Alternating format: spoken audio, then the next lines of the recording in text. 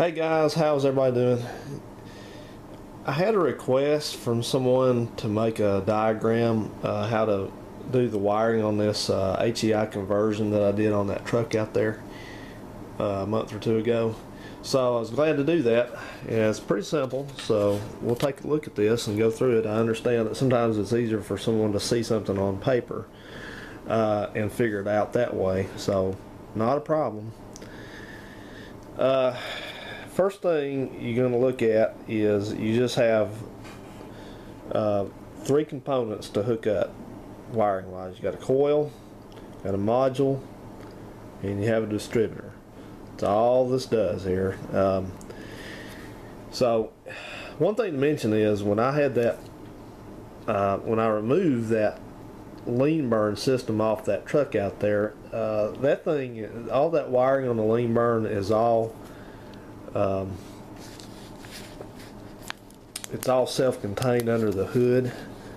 So I'm going to add something here, but it's all self-contained under the hood, so you can take the Leanburn and the air cleaner that's attached to it, or however you want to do it. You can just discard all that. The only thing afterwards that you're going to be left with, you're going to have a hot wire that comes on with a key on that's going to be coming out of the harness. If you look back through that video, you'll see it. I pointed that out and worked around with that several times. But let's take a look here in depth and see how we hook things up. Sorry for the lighting. I'm missing a bulb up here, I think. Okay. Starting at the coil, you're going to have a coil here, and I used what's called an E-core coil. It's not the old style can type of a coil. You can get those that are suitable to use with electronic ignition if you want to, kind of retain the nostalgic look. That's fine. But the one I used was just a OEM junkyard coil, like off of a mid-90s Ford or GM that has electronic ignition. And you try to get the harness with it too, where it connects to it. You'll only have 3 connections. Of course, this is your spark plug where the plug wire goes in, coil wire over here, and you know how to do that. It just goes to the distributor. And then you have 2 terminals here, a connector with 2 terminals. It may have 3. You may have to get on the internet and find out exactly what they all do, but you may have one that's like a TAC terminal. That's just self-explanatory. That's just, you can hook a tachometer to that and it runs your tach, so that's really convenient. But if you don't have a tach, don't worry about it. Just don't use the wire, just tape it up.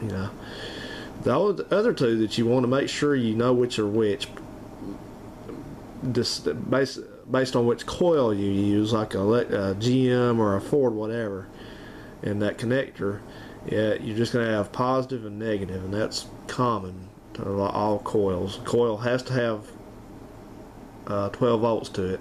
That's key on.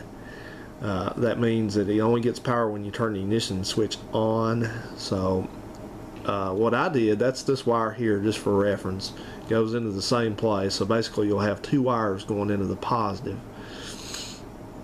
Just make sure you get 12 volts going to it when you turn the key on. Now, talking about that Leanburn, that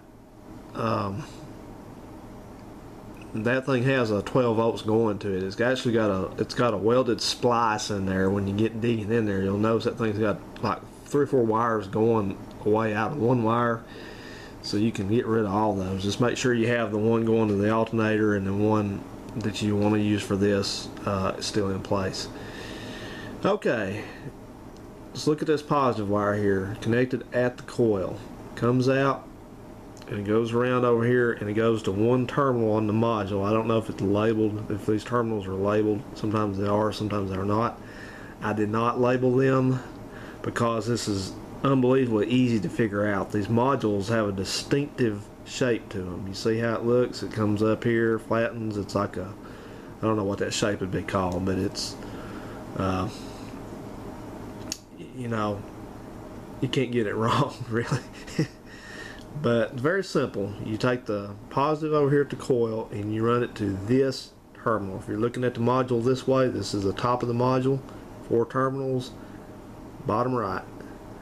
Alright, The next one above it, that's also very simple. You just come around and oops, hook it to the other terminal on the coil. That takes care of that. Positive, negative, positive, negative. Alright. Now let's look at the other side of the module. You have two terminals over here. Now across these wires right here, right in this area. So you can kind of circle that. That's just they don't connect.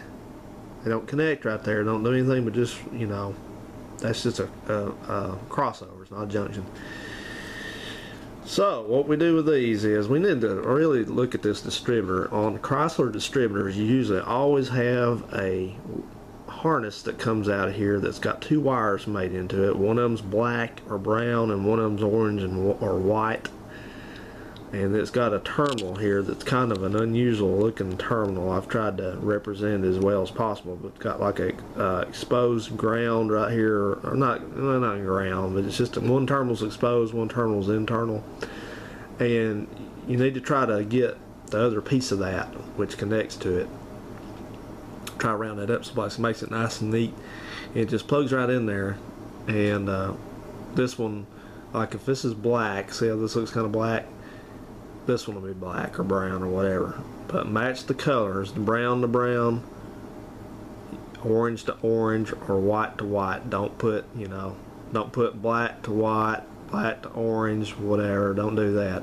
You know, if you use this right piece of little harness, you can anyway. It won't let you. It's already made the right way. So that just connects here to the distributor, and you can hardwire it in. You don't have to necessarily do this. It just makes it neater, and it's easier, you know, if you ever have to service a distributor and take it out, it just makes it easier to unplug it. So you come over here, not minding these, and like the black one up here, it's on the top. This is black on the top up here. You see I've shaded that in. Pay attention to this very carefully. Black on top, black on top, black goes to the top left terminal right there. Okay, if you drop down to the bottom left terminal, don't mind that, comes down, that's the white or the orange wire, and it's the bottom one here. It needs to be white or orange all the way into the distributor. So, you know, not trying to be preachy, but do it exactly like this and it'll work. So let's follow this again. Just to recap here. Two terminals on the coil, maybe three, but don't worry about the tack terminal. Make sure you get 12 volts to the coil, positive side, to run it with a key on. Come over here. That's your negative, that's your positive. Come over here, that's black. Black's on top on this diagram. Black, orange. Now, let me just write this so you guys can kind of be easier for you here. You can see me do it. Make sure I'm right. Okay.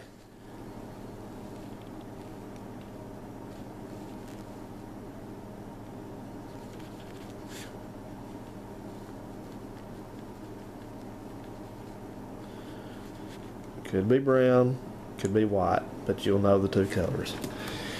So yeah, guys, that's it. That's how you do it. Now, I want to tell you again, remind you to make sure that wherever you mount this module, it's got a very good ground, and it has a way to dissipate the heat. It needs to be mounted well.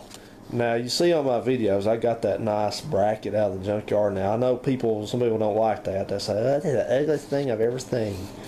And it is, but it works good. Just for a truck, it's fine, you know. But you can do it however you want to do it. You don't have to do it mounted on that bracket. But the main things you just remember is all the stuff besides the distributor, which has a ground already because of where it's at.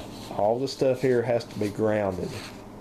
HEI ignitions depend on a good ground to work properly. So make sure the coil is in a bracket of some sort that is connected to the frame or the body of the car, and got a good ground. And also the module, make sure it's wherever you decide to mount it. And don't mount it someplace like right on the engine block that's going to get a lot of heat, because that'll make them fail prematurely. They're very reliable, but they do not like being overheated, and that's why that you use that heat sink compound. You remember, if you look back on that video, I had to make that video, I got the wrong stuff. I got dielectric grease. That's not at all the same stuff as heat sink compound. You got to have heat sink compound. You can get it at Radio Shack or someplace like that, and just coat that thing on the bottom and mount it on preferably a pretty large piece of metal that'll radiate heat away. So